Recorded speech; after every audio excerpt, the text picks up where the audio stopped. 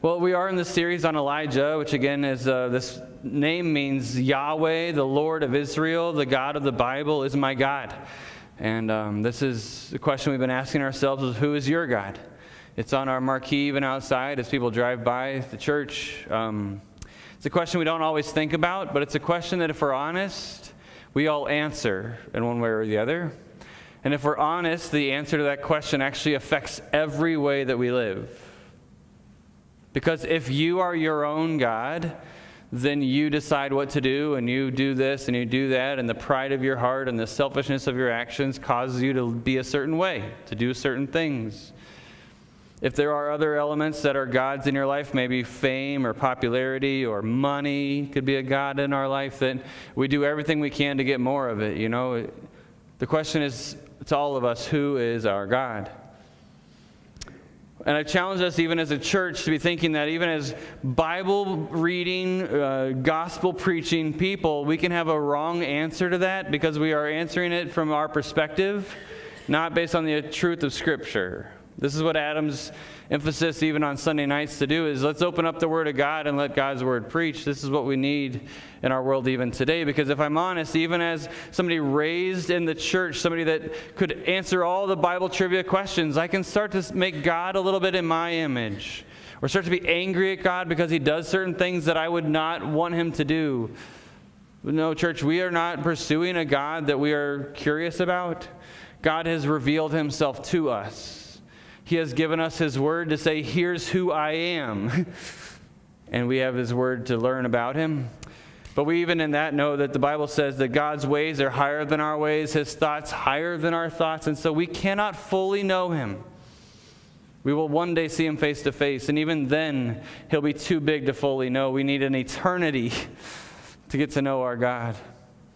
But He's given us enough to be held accountable, enough to be confident in the truth, and that's what we'll look at even this morning. Well, we do live in a world of opinions. Some of them might be in this way. If I asked you to raise your hand or to jot down the best burger in town, some of you would have an opinion. You know, you'd be like, I like Culver's, or, you know, I like McDonald's. My son tends to like that one. I'm not sure why, but we have some opinions about these things. Different people would vote different ways. Some people have an opinion even this morning about whether you would rather have coffee or whether have tea. Which one do you like better? Which one is your favorite? We can have opinions about these things, and those opinions are not all wrong. I mean, whatever you choose is your choice, right? Some people would even have opinions about would you rather spend a week on the mountains or a week on the beach, and these are your choice, your decision. It's not wrong. It's just whatever you prefer. The same reality even exists in the Chicago baseball decision to say, would you rather cheer for the White Sox or for the Cubs? And as many of you that are out there that would say the opposite people are wrong, it's truly an opinion. It's truly your upbringing or what you were taught to believe, or even just which colors you like better. Red, white, and blue for America, or black and white for the Sox. Like, people have their patriotic connections to these teams. Well, church, we have an understanding that even the Cubs wear White Sox. And so the reality is that there is opinions. But there are things that are opinions that are actually grounded in truth. For example, this was a big one back in 2015. People asked this question, and I know some people are colorblind, so this is not a judgment on you for that. But there was this dress that was put on the internet, and the question was asked, is this a dress that is black and blue or a dress that is white and gold?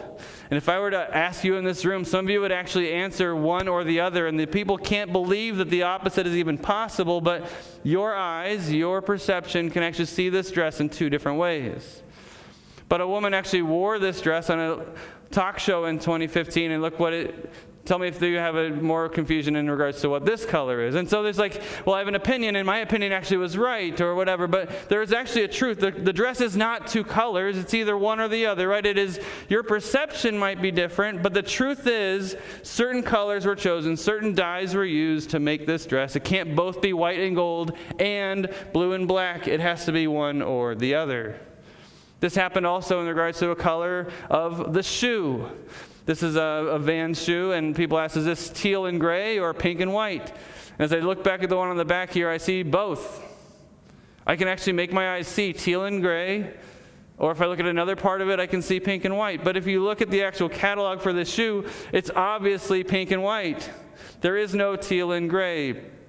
Next slide. Yep. See, so there's no teal and gray. But there are filters. There are things that people can do to pictures to add a little bit of a blue to it, right, to change the perspective. But church, again, this is an opinion based on truth, because the shoe can't be both colors, can it?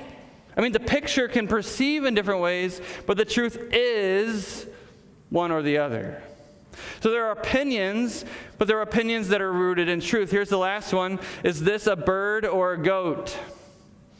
Now, you can have perception, you can have opinion, okay? But let's zoom out on this picture, because the internet does a great job of cropping. Now answer the question. Is this a bird or is this a goat? Okay, next slide. All right, what about now? Now, you get feathers and you get a branch, and all of a sudden it can't be a goat, right? I mean, you crop it just a certain way, and it looks like the back of the bird's head is the mouth, and the beak of the bird is the ear. And I get how you can see a goat, but when you have the right perspective, it's clearly not a goat. Now, church, the world does this all the time. They crop the realities of the perspectives. They only show you what they want to show you. They want you to just have enough to be able to skew your opinions about things. But church, there are opinions about stuff that it's just your favorite flavor of ice cream that there's not a wrong answer to. But when we say something is, it is a truth statement that your opinion can either be right or it can be wrong. And to that's where I say that there are numerous opinions, but an extraordinary truth. And this is what we're going to look at, what happens today with the prophets of Baal and Elijah on top of Mount Carmel. So if you're able to this morning, please stand for the reading of God's word. We're going to look at 1 Kings chapter 18, verses 20 through the end of the chapter 46. Again, some of us are not able to stand the whole time. That's okay. Sit down. The Lord understands. Stand with your heart. We revere that this is not just me reading some text. This is the holy word of God. 1 Kings chapter 18, verse 20 reads, So Ahab sent to all the people of Israel and gathered the prophets together at Mount Carmel. And Elijah came near to all the people and said, How long will you go limping between two different opinions? If the Lord is God, follow him. But if Baal, then follow him. And the people did not answer him a word. Then Elijah said to the people, even I only, am left a prophet of the Lord, but Baal's prophets are 450 men. Let 2 bulls be given to us, and let them choose 1 bull for themselves, and cut it in pieces, and lay it on the wood, but put no fire to it. And I will prepare the other bull, and lay it on the wood, and put no fire to it. And you call upon the name of your God, and I will call upon the name of the Lord, the God who answers by fire. He is God. And all the people answered, It is well spoken. Then Elijah said to the prophets of Baal, Choose for yourself 1 bull and prepare it first, for you are many, and call upon the name of your God, but put no fire to it. And they took the bull that was given them, and they prepared it and called upon the name of Baal from morning until noon, saying, O Baal, answer us. But there was no voice, and no one answered. And they limped around the altar that they had made. And at noon Elijah mocked them, saying, Cry aloud, for he is a god. Either he is musing, or he is relieving himself, or he is on a journey, or perhaps he's asleep and must be awakened. And they cried aloud and cut themselves after their custom with swords and lances until the blood gushed out upon them. And as midday passed, they raved on until the time of the offering of the oblation, but there was no voice. No one answered. No one paid attention. Then Elijah said to all the people, Come near to me. And all the people came near to him. And he repaired the altar of the Lord that had been thrown down.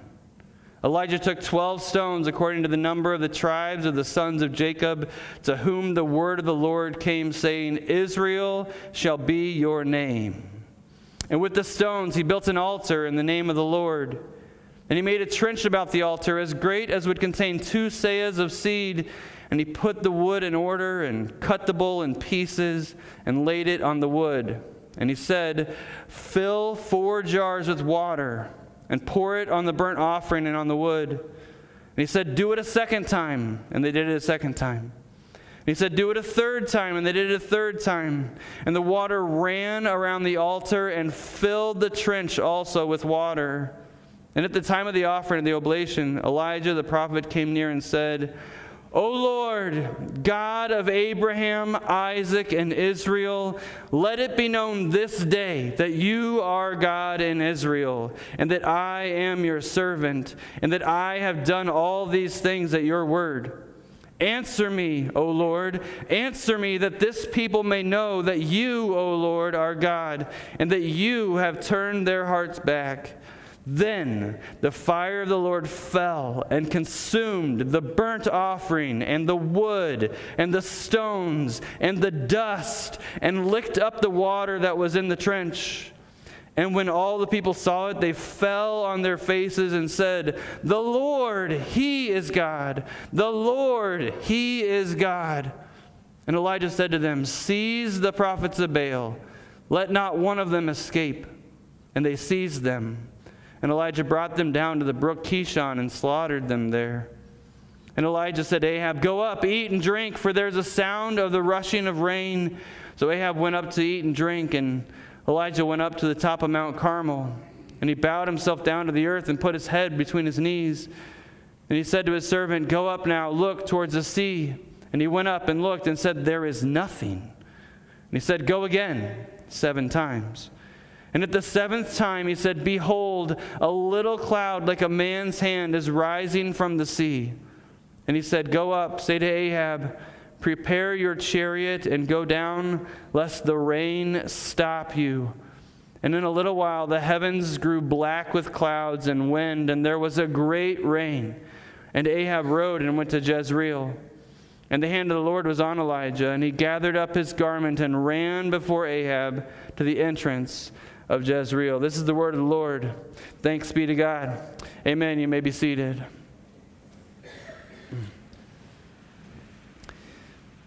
I've told many people this is one of my favorite stories in all the Bible.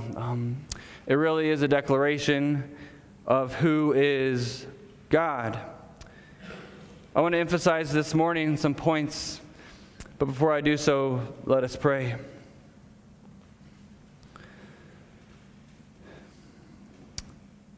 God, if we're honest this morning, we come to you believing that you're God, but maybe like the people of Israel, limping between options and opinions. And God, I pray this morning that you would remind us, declare the reality that you alone are God. You say in your commandments that we shall have no other God besides you. So Lord, I pray that you would purify us to worshiping you alone. But God, in a world of all these opinions, help us to see the extraordinary reality of the truth found in you and in your word.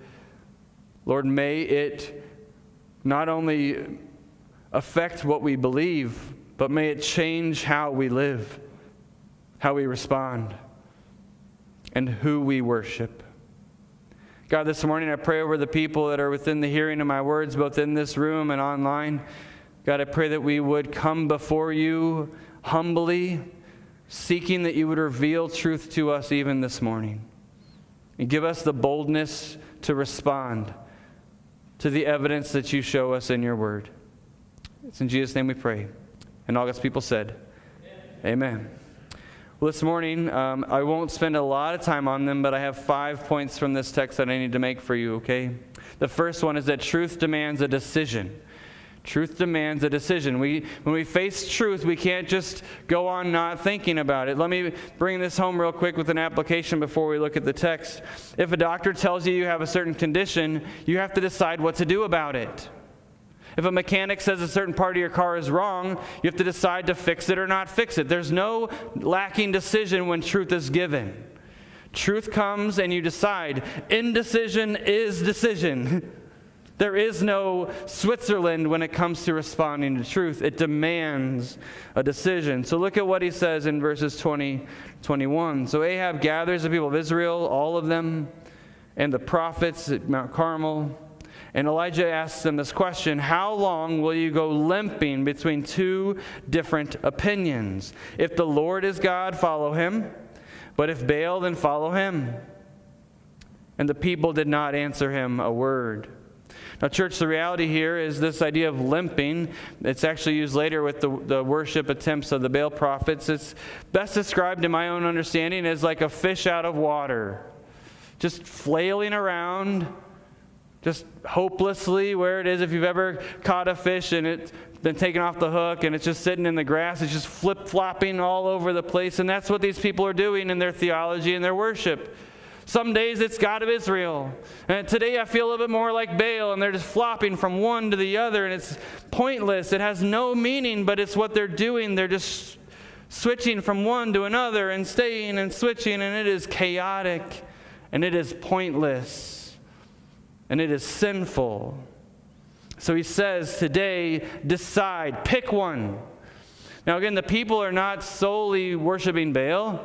They're not solely worshiping the Lord. And so this challenge of pick one, notice they do not answer him a word. They don't like this reality because if we're honest, we like the freedom of choice in our human nature. We like the freedom to change our mind. Isolating, so just one thing is really hard for us because then I can't get out of that into something else. I like the options, and the people would prefer to have this polytheistic opportunity to say, God of Israel, God of Baal. What about the God of the Canaans, and what about the God of the Romans? And let's just bring them all in. Let's have our choices because we want to have the privilege to choose. So they don't answer my word because this is uncomfortable. And maybe even the hearing of my word, my own self included, church, we don't like to be limited to just one thing. We like to have our choices. But Elijah tells the people, that's not how it works. Pick God or pick Baal. You cannot have both. And he forces them to decide. Well, the second thing we see about truth is that truth is worthy to be tested. There's no concern of Elijah to bring the deities of the people of this community under examination. Let's put them to the test. And you should have no fear about the truth. Preston referenced it, that people will challenge you in your truth because, church, the truth will prevail. That's the point coming later. But the reality is we need to test it. Truth needs to be tested. It doesn't have to be believed blindly. It needs to be put to the test. And so Elijah sets up this test. He says, I am the only prophet left of the Lord. Now again, we know from last week that there were prophets hidden, 100 of them, into the caves. Remember, Obadiah did that? He hid the prophets of God and he fed them, but they're hiding. They're not at Mount Carmel. So Elijah is in isolation as the only one who only worships the Lord on this mountain. But he references there being 450 prophets of Baal. We don't know this, but it's likely that these prophets were of Israel's people. Remember Jezebel, the king's wife, brought Baal worship into Israel and probably trained people to be prophets. These were not necessarily prophets from another country. These would have been people that could have been from within themselves, but they were prophets who gave all they had to Baal. These are not flip-floppers. So you have Elijah, who's not flip-flopping, worshiping the Lord of Israel. You have the prophets of Baal who are not flip-flopping. They're only worshiping Baal. They have their option. And so these are devout followers of their gods, representatives of their theology, representing these religions. So he puts this test before them of let's prepare an altar. Let's get a bull and some wood, but don't put fire to it. I'll do the same thing. Call on your God, and I'll call on my God, and whoever answers, he is God. And look what happens in verse 24 at the end. The people answer to this, it is well spoken. So they didn't have a word at all about you have to choose, but they love the idea of there being evidence to make a choice. True in your life? I'd love for God to just show up. God, if you're real, then come down fire from heaven. I'll believe. This is the understandable reality for these people. Now, in my study, there's record that was outside of the Bible, historical record, that Baal prophets would at times have somebody from their own group, an intern, a prophet or something, be under a fire and would actually light the fire from underneath. That there'd be times whenever they would pray to their God and it would look like fire would come. that he would receive it. And that person would often die of suffocation from the smoke of the fire. There'd be no evidence that anybody else lit it for them. But Elijah challenges them, don't put fire to it. I won't put fire to it either. Let's let the gods decide. Now remember in Israel's history, because we are in Kings, Exodus has already happened, God led the people as what? A pillar of fire by day, or by night, and a cloud by day, right? But this is not a new thing. In fact, it talks about, he said it there, the name of the Lord, verse 24, who answers by fire, right? And he knows that his God is going to answer this, but he gives it to the people of, let's just see who does. But Elijah's not afraid to let this be tested. He's not afraid to put his God before the people, and he knows what's going to be the outcome. I mean, he believes that his God will show to be true, because truth deserves to be tested. What we see continuing on is that the opinions of man, the false things that are there, are revealed as failing the test, right? The things that are not true will fail when tested, right? This is true in your own life, that if you have things like, this is strong, it'll hold a certain amount of pressure on the wrench, and the wrench breaks, then it's not able to do that, right? It's not true. And in fact, in the Bible, we're told to test prophecies by whether those prophecies come true, right? The things that are true should not crumble, should not fade away. If it's really true, then it should remain. But the failed things of the opinions of man don't.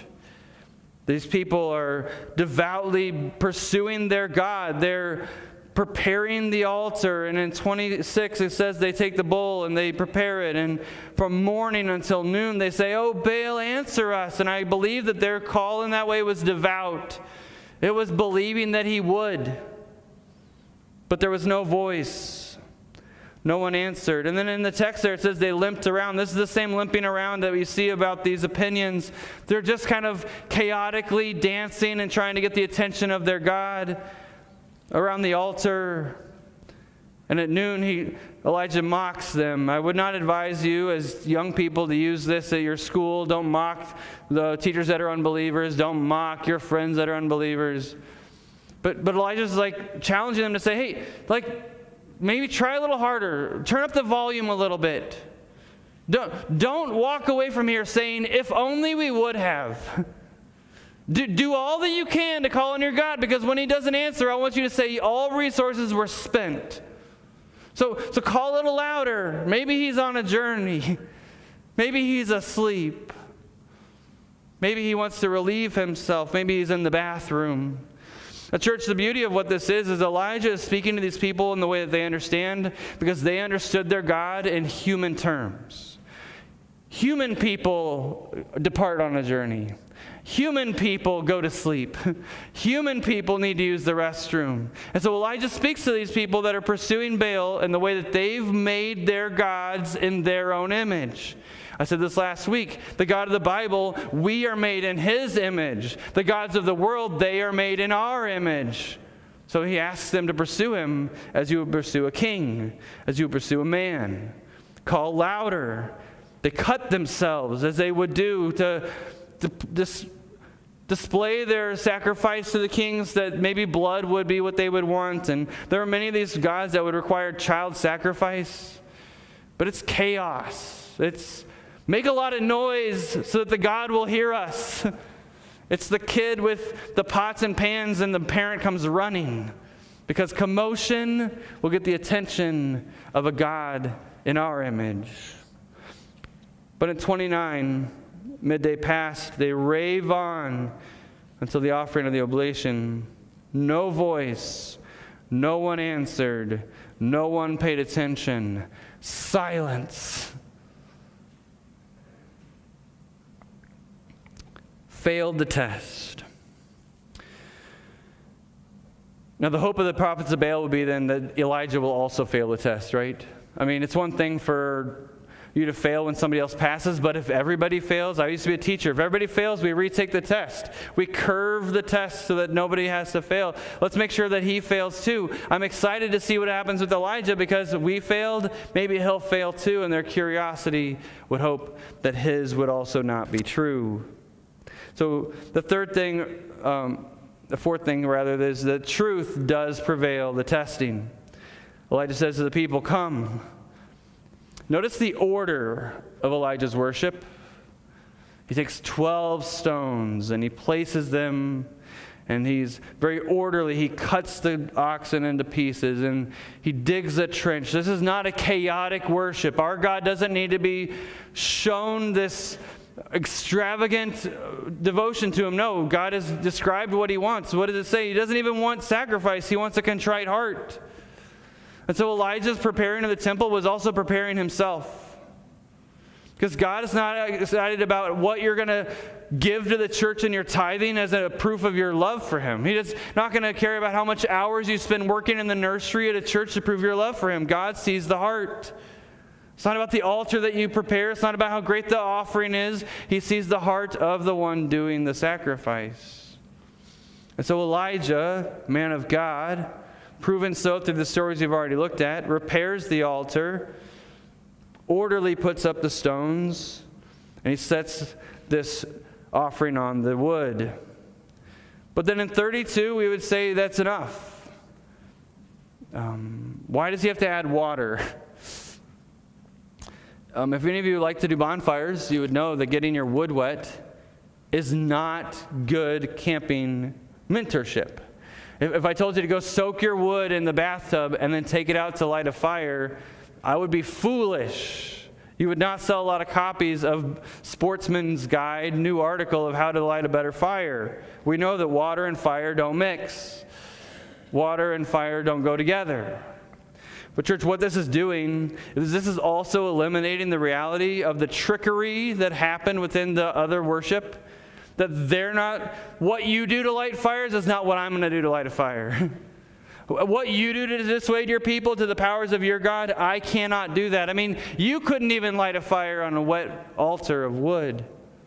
So he creates a situation where it has to be God, you have to show up. But also in obedience to what God had called him to do. So he fills these jars with water and he pours it. And it's so wet at the end of verse 35 that the water is filling the trench. But look what happens when Elijah calls out to the Lord. Verse 36. O Lord, God of Abraham, Isaac, and Israel, let it be known this day that you are God in Israel, and that I am your servant, and that I have done all these things at your word. Answer me, O Lord, answer me, that this people may know that you, O Lord, are God, and that you have turned their hearts back. Now I love this because this is priority one, prove yourself. Priority one, bring glory to your own name. But priority two, make sure that people understand that I'm on your side. Make sure people know that what I'm doing is for your glory. But then look at priority three at the end of this prayer. At the end of 37, he says that you have turned their hearts back. His third priority is repentance of the people, a coming back to the Lord. He doesn't want through this for the people to be judged and destroyed. No, he wants them to have a repentant heart, turning back to their Maker. Then 38, look what happens. The fire of the Lord falls and consumes the ox, the offering, the wood, the stones, the dust, and licks up the water. Our God's fire is a consuming fire. It doesn't consume the bush whenever he talks to Moses, but in this case it comes and it takes up everything, even the dust. There was no question what had happened. God had come down and received this offering. And how do I know that? Because look in 39. People see it, and they fall on their face, and they say, the Lord, that's the capital L-O-R-D, which is the holy name of God in your Bible, if you look at it in the Hebrew. Yahweh, He is God. Yahweh, He is God. The God of Abraham and Isaac and Israel, the God of Elijah, the God of the Israelites, the God out of Egypt, the God who created the world, the God who has revealed himself to Moses through the Ten Commandments, the God who has given us his word. He is God. It's a declaration of the people who see what happened on top of Mount Carmel. But church, if I can be honest, some of us in this room would say, if only God would be so bold to give me such a great testimony. Let me remind you, the same people who God called out of Egypt, who walked through the Red Sea, months later said, let us go back. The human heart is not changed by mountaintop experiences. Let me say that again. The human heart, the faith we have in God, is not established in mountaintop experiences. It's established in the day-to-day. His faithfulness in times when you're struggling. His lifter of your head when you're crying yourself to sleep. God has some mountaintop experiences. What happened on that cross is an amazing thing. But church, you didn't have to be on the mountain to have the faith you have today. We've been given such a great cloud of witnesses it talks about in Hebrews. And what we have in the Bible is a great reminder, but the faithfulness God has had in your life is worth responding to. The truth of his reality in our world has been tested in your life, and it proves true that there's a God who knows you, a God who cares about you, a God who wants you to strive in his life, a God who gives you his word so you can better get to know him. We do not have a God who wants to be held at a distance and held in a mystery. No, he revealed himself in Scripture and came down on this earth to live as a human being through Jesus Christ. Our God wants to be known. Amen. Confidently known. And that truth demands a response. But that truth is not ruined by the testing. There are many examples of people that went out to disprove God. One of the most famous, Josh McDowell, writes the new evidence that demands a verdict, and he goes out to try to disprove God. C.S. Lewis did the same thing, and they become believers because when you knock, the Bible says the door will be open to you. When you seek, the Bible says that you will find. And so one of the best walkaways I can give everybody here is test the truth. Don't rest in it not being tested, because when you test it, I know that truth will prevail. I know that his word will remain. Let me speak a little bit about this chaos, going back to the idea of the false things failing. Because we live in a world that just wants to have the opinions. Why does it have to be that your truth is the truth? Why can't it just be true for you and then not true for me? So let me give some examples of how that thought process in the world we live in today just doesn't work. Let's say today when you're going home, you come up to a red light and a green light, and you have the green light. But somebody coming in the other way says, red light doesn't mean stop for me. Can you imagine the chaos in our world if people did not accept the truth of the laws in which we live, and me on a green pass through and them on a red pass through as if it's green? The chaos of that intersection is a sample of what life would look like with opinions ruling the day. What about the opinion of, I can do whatever I want. I can have sex with whoever I want. I want to have sex with an animal. And we say, no, that's wrong. Well, who are you to tell me it's wrong? Well, then you can't get mad at people for child molestation because they're doing whatever's right in their own eyes, right? I mean, this is a crazy, terrible world that we live in. What about if I said that you went to the dentist and you walked out with a $20,000 bill because they just felt like it was best to charge you $20,000? I mean, can we live in a world without structure? Imagine the chaos. Chaz in Oregon was an example, and Washington was an example of that. Let's have a society with no laws. And what they do, they built walls and gave their authorities guns, and they developed structure, because a world without structure is a world in chaos. Do what's right in your own eyes. We need to have communal understandings of what is true, because it structures our world to work in unison, in community. Well, finally, we see that God's word, because he's true, is authoritative. God being true, as described even by this passage here, demonstrates that there is something that must be done in obedience to him. A lot of us, if we're honest, would love this story cutting out verse 40. Why do the prophets of Baal have to die? God already turned the hearts of the people. Why does there have to be execution of people on the other side? And the only comfort I can give you is that God had given them this command in Deuteronomy chapter 13. If you'll turn there, this is worth reading, worth understanding, because this is what God had told them to do, and they obey his words. So Deuteronomy 13, 1 through 11 reads, "If a prophet or a dreamer of dreams arises among you and gives you a sign or a wonder, and the sign or wonder that he tells you comes to pass, and if he says, 'Let us go after other gods which you have not known, and let us serve them,' you shall not listen to the words of that prophet or that dreamer of dreams. For the Lord your God is testing you to know whether you love the Lord your God with all your heart and with all your soul. You shall walk after the Lord your God and fear him and keep his commandments and obey his voice. And you shall serve him and hold fast to him.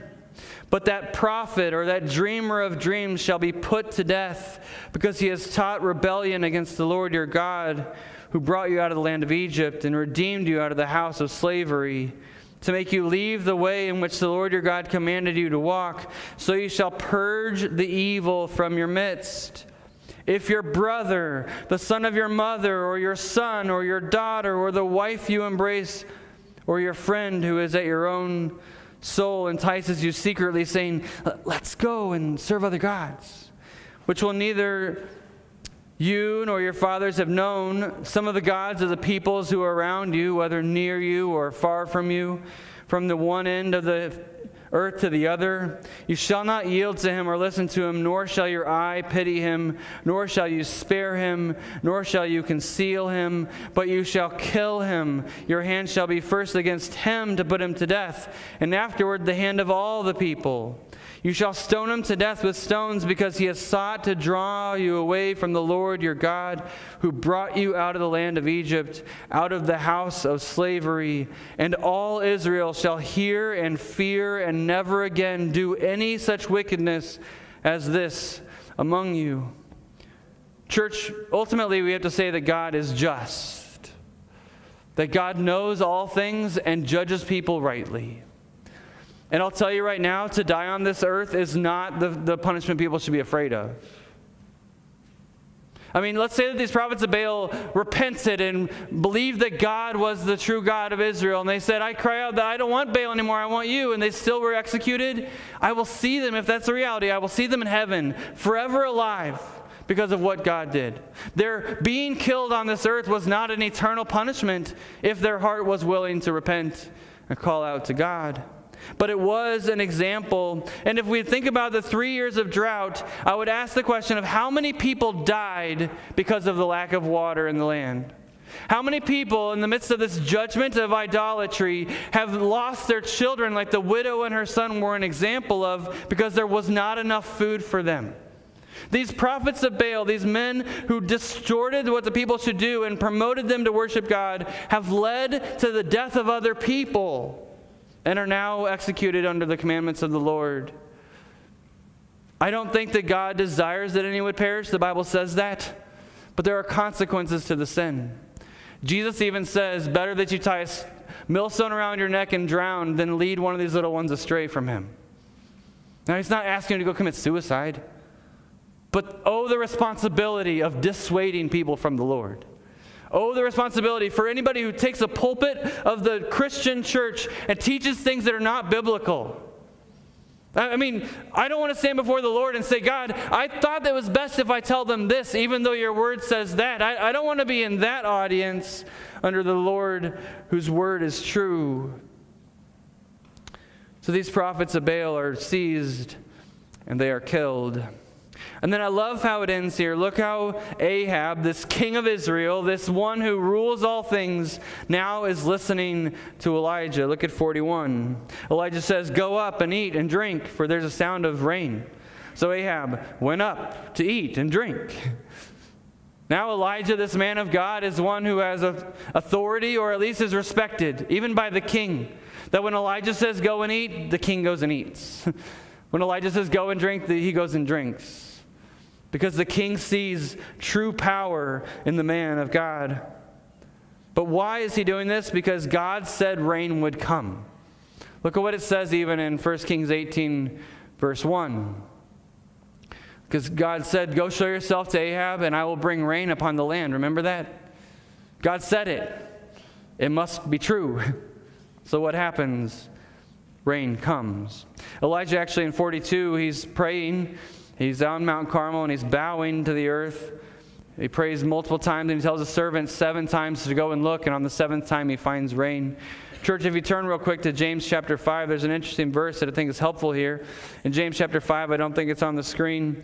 It talks about what Elijah did, chapter 5, verse 17. Write it down for later reference. James chapter 5, 17 reads, Elijah was a man with a nature like ours, and he prayed fervently that it might not rain for 3 years and 6 months, and it did not rain on the earth. Then he prayed again, and the heaven gave rain, and the earth bore its fruit. Church, God utilized Elijah's prayers to stop the rain and to bring the rain. But I love how Elijah even said earlier that he's done everything as the Lord has asked him to. Building the altar, calling people to Mount Carmel, going to visit the widow, going to the cave to be fed by the ravens, declaring no rain. Elijah is obediently an ambassador of God's message to the people. And then it ends with a little miracle. This older man, we don't know his age, but he tucks his garment into his cloak, and he runs, and he outruns a chariot all the way to Jezreel. Now, the reality is that our God doesn't need to help us. He doesn't need to show miracles through his people, but he likes to. And what happens next, actually, Elijah's prepared, because next week's sermon is a forgetful man of God or something like that. It's coming, because what Elijah does next just doesn't make sense in light of what he just saw. But in this moment, God is strengthening him. He is empowered by the Lord, even in his running.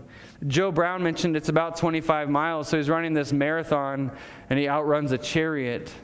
It is a miracle of God, even in that little thing. Well, I want us to be understanding today there are numerous opinions, but there is only one singular, extraordinary truth. I didn't say extraordinary truths. Singular. Jesus said, I am the way, the truth, and the life. Nobody comes to the Father but by me. That's what Jesus Christ said. But we need to be thinking about this even in our world today in regards to religions and deities, that there aren't numerous opinions. There's one truth. It's not find your way up the mountain, every way will get there. It's not a universalist perspective. Jesus said, I am the way, the truth, and the life. Nobody comes to the Father except through me. It's not some other route that God will applaud you. If that's true, then Jesus didn't need to die on the cross. He died on there because he had to. He asked in the garden if he could let this cup pass from him, remember? And God didn't let it pass because he had to die. But also we need to apply this to our lives in regards to morals and ethics. There are many opinions on what we should do and how we should do it, and what does the Bible teach or not teach. In church, I would encourage you to study the passages that seem confusing. Because there are multiple perceptions of the truth, but there's only one truth. There's only one perspective that God has on sexuality, that he has on marriage, that he has on our ethics in the world today. And I would ask you to be like Bereans who challenge every thought to the scriptures of the Word of God, because he has given it to us for that purpose. The Holy Spirit can convict us. But church, what does God's Word say about this? As I'm parenting my children and they want to watch this movie, what does God's Word say about this? As I'm deciding what to do in my time off, or how late to stay up and watch that show, or what to watch on my phone, or what game to play, or who to visit for coffee when my wife's out of town. I mean, these are things that we need to run through the lens of Scripture, because, church, God does have an opinion that is true, a perspective and authority that he is above all things, that his word matters. We don't like to hear it because it's often offensive. Jesus said, count the cost, die to yourself daily. But church, it is for our best. God's words on sexuality and on marriage are keeping people from the pain of disobedience that they're finding to be true. I'm going to go there because it's a sensitive subject, but I don't know anybody that says that they went through a divorce without pain. The Bible says God hates divorce. And it's painful. It hurts. It hurts the children that are there. It hurts the couples that are torn apart. It is painful, and God does not want it. We say it from a vow, until death do us part. That is God's ideal situation. There are situations that God understands, that God responds to with His grace and His mercy. But God's ways are for our best. His laws are not to restrict us, but to protect us. Do you believe it even this morning? Let me finish by looking at this passage because this is where I think the world is today. In Judges chapter 2, I'll read it off the screen for time. Joshua dies in verse 8. And then continuing on in verse 10, it says that all the generations also were gathered to their fathers, the generations of Joshua. And there arose another generation after them who did not know the Lord or the work that He had done in Israel. This is the danger. This is why Adam's work with the youth are so important. This is why our children's ministry is so important, because we need generations to not be neglectful or ignorant of the Lord. Why? Because look what happens. In verse 11, the people of Israel did what was evil in the sight of the Lord. They served the Baals. And they abandoned the Lord their God, their Father, who had brought them out of the land of Egypt. And they went after other gods, from whom the gods of the people who were around them, and bowed down to them. And they provoked the Lord to anger. They abandoned the Lord and served the Baals and the Asherah. Now, church, in the very last verse of this book of Judges, they don't do what's evil in the sight of the Lord, though that's true. Look how it ends. In those days there was no king in Israel, and everyone did what was right in his own eyes. This is how far Israel had fallen from the Lord. I'm going to be so bold to say this is how far America has fallen from the Lord. This is how far humanity has fallen from the Lord, that it's not just doing what's evil in the sight of the Lord, it's doing what's right in my own eyes. The conviction of evil in the hearts of people is not as strong as it used to be. I mean, I'll take pornography as an example. There was a day and age where you had to walk into a certain store, enter behind a black curtain, and walk out with a paper bag around a magazine and pay at a cash register and let everybody see that you were doing that. But now you can just spend a little bit more time on your phone. You can just stay at your office for your lunch break on the computer. I mean, it's no longer evil in the sight of the world because the world doesn't even know that it's happening, but it's right in my own eyes. Church, there are things that we do in darkness that we do because we enjoy it, because it seems what's best. That is a dangerous thing for our world to fall into. Because when my what's best seems to be taking what's yours, you're not going to want me to do what's best in my eyes. Because what's right in my eyes is not right in your eyes. Church, we need a foundation of truth for our culture to survive. Divided, the house will not stand. I even have a hard time saying United States of America because I don't know that we are. I mean, I want it to be. But this world is darkening, which should happen in the chaos of no structure of truth. But with truth, with God as our structure, we will withstand the storms of life. Let's pray. Father God, we come, we bow. We declare that we need you. We say thank you for giving us your word. We wouldn't know who you were or what you desire of us if it weren't for the word you've given to us. But God, even the reality of the Bible withstanding the times, those that have tried to take it away and snuff it out, God, the fact that the Bible and the words of God still change lives today, the fact that the Holy Spirit brings conviction that we do something that's wrong and we know it's wrong, but we don't know why. And Lord, we see that it aligns with what you tell us in your word. There are laws in this land that we would say are built on the Christian principles, but really, God, There are laws of faith, hope, and love upon which nobody says is wrong. That treating others well is not something that is unique. It is biblical. It is image bearer logical. It is what we are called to do and called to be. So God, I pray that this morning that you would stir in us to test the truth. If we don't believe it's true, Lord, may we take it to examination. And Lord, for those of us that believe it to be true, may we believe that it will withstand the testing of the culture around us, that the coworkers that laugh at our face for what we did on a Sunday morning, or the family who laughs at us when we bow our head for prayer before we eat, or the people that challenge the foolishness of our faith, God, may we believe that you look on us and say, well done, good and faithful servant. May we believe that there is coming a day where we will receive our reward of eternal life with you, not wanting to perish, be separated you forever. God, I pray that you'd awaken people to the seriousness of this reality, that we can't go without a decision. Stir in us to understand that truth does demand a decision. Help us to decide even today. In Jesus' name we pray. Amen.